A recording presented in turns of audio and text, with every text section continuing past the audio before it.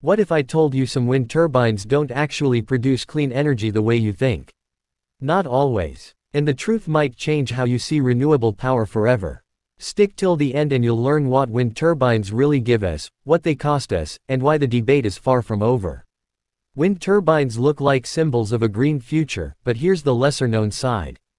A single large turbine can take months to years just to offset the energy used to mine materials, manufacture parts, transport massive blades, and install it. That's called energy payback time. And those giant blades, most are made from fiberglass and resin, which are nearly impossible to recycle. Thousands of blades worldwide are now ending up in landfills. Here's the surprising part. When placed in the right location, modern turbines can still generate 20 to 30 times more energy than they consume over their lifetime. But in poor wind zones, the output drops sharply, making some turbines barely break even. So wind energy isn't fake. It's just not magic. Location, design, maintenance, and grid integration decide whether a turbine becomes a hero or a headline. The real question isn't, are wind turbines good or bad?